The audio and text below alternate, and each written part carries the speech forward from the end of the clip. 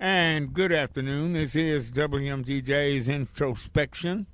And I'm Floyd Donald. And, of course, we have varied guests. And we'd like to wish you a very, very happy holiday from all of us here at WMGJ to all of you, your families, and visitors, and just people that are coming to Gadsden. This morning we have a very, very special guest.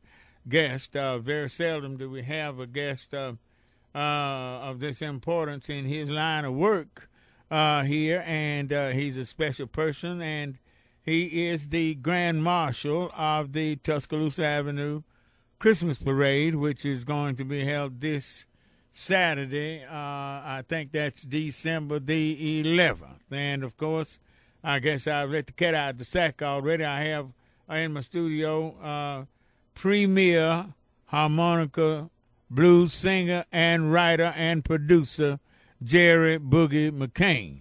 And I'd like to say good afternoon, Jerry. Good afternoon. And it's always a pleasure to have you here. I started to, in fact,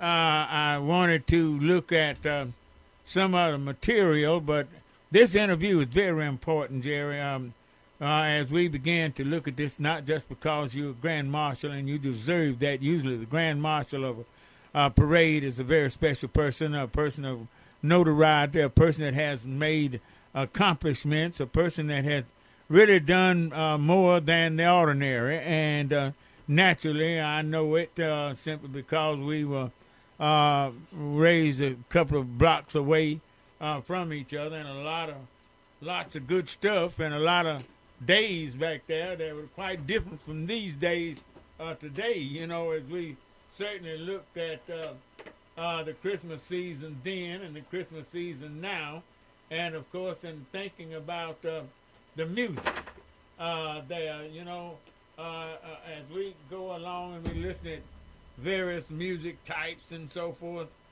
people talk about the blues, you know, and in thinking about the blues, there's a bad concept in some areas about the blues, and some people are ashamed of the blues. And of course, when we think about a blues harmonica player, all right, well, we look at a classic harmonica player.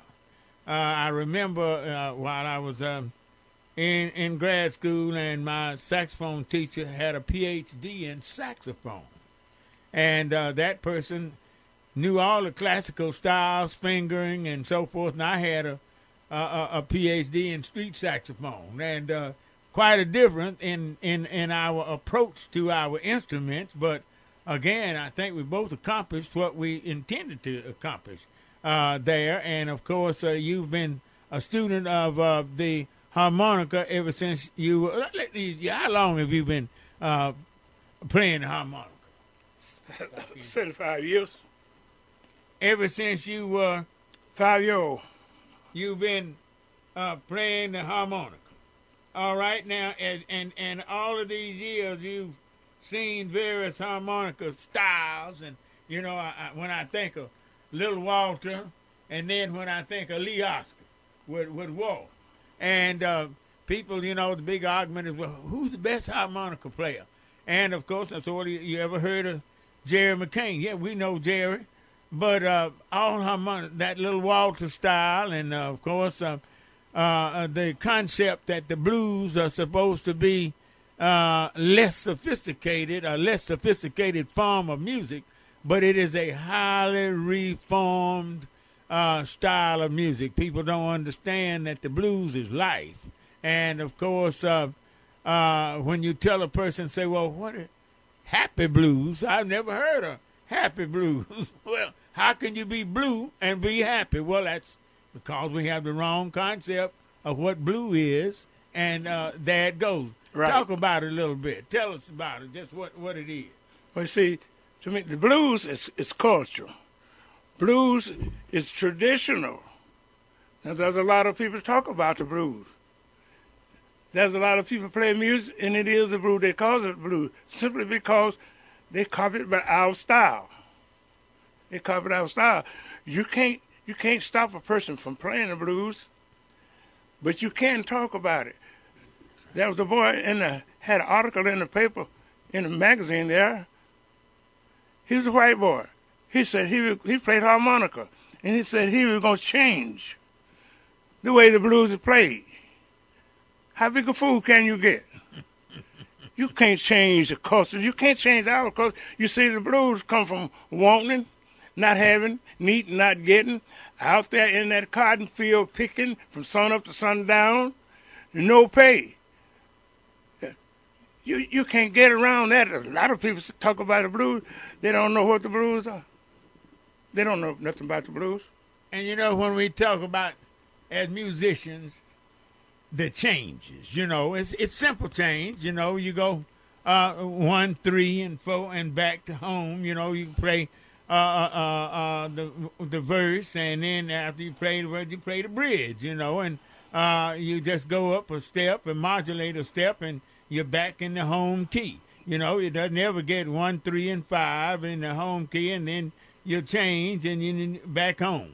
Simple changes, but again, it's so much comes from those simple changes. As musicians, you'll find as jazz musicians improvise, they improvise on those same changes. All forms of, as we look at bebop, hip hop, we look at swing, we look at boogie, we look at R&B. All of these have basic blues changes. But again, it depends on the artist and, of course, the thought pattern in the music. Now, out of all the songs that you've written, and just for the record, how many do you think it is? How many songs I've written? Yeah. Well, I tell you, excuse me, I don't know, Floyd, because I was looking on the side of my speakers yesterday, and they got my discography up there, and the guy come there one day and he said, "Did you write all these songs?" I said, "Yes." That's not all of them. So I don't know how many songs I've written. How many is up there on that discography? Now, how many do you have? It was a bunch of them. And I tell you what I used to do. I was fixing my window one day and taking the sash out and everything, and there was a song punched in a hole in there. Done been in there so long that the paper done turned purple. So I got songs everywhere. Did you, you don't remember your first song, do you? The first thing yeah. I'm not talking about first recorded, but just the first song you just diddled around as a boy. No, you know, I'm an old timer all time. I can't remember nothing. Oh, but now cut out the foolishness. This is a serious interview. I can remember, and you can too, I can remember, you know, down by the Carruthers quarters. People don't know much of you, and I can talk about it. Avenue 8, we can talk about it. Right there at the corner of Avenue H and Pipe Shop Street, you know, right there, Pipe Shop coming down, but the Carruthers quarter.